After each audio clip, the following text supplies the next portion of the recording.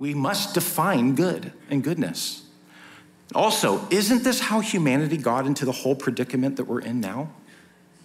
Adam and Eve judged for themselves what was right, good, and true, rather than listening and obeying God who created them, who knew what he created them for, and had richly given them all things to enjoy.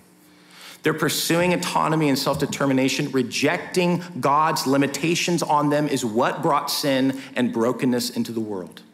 So when people talk about the biblical sexual ethic being good for people, what I mean this morning, is that God defines goodness for us as our Father, our loving Creator. And he has put restrictions and limits on our freedom, not to keep us from blessing, but to preserve us for it.